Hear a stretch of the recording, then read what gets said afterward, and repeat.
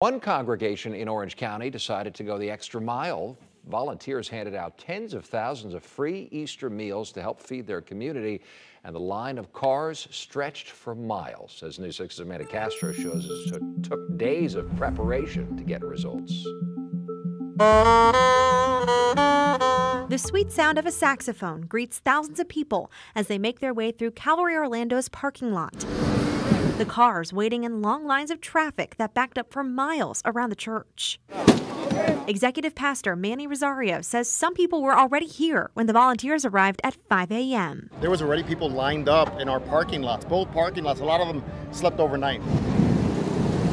The church partnering with the nonprofit Convoy of Hope, purchasing 100,000 meals to give to those who are struggling to make ends meet during the coronavirus pandemic.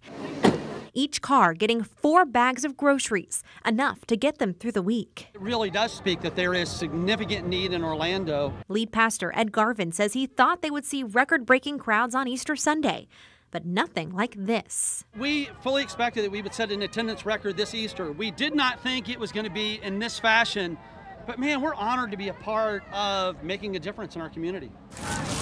The church says it's getting results for 9,000 people, giving them peace of mind during this time of uncertainty. People coming off the lot, you see the tears, you see the gratefulness, you see the smiles.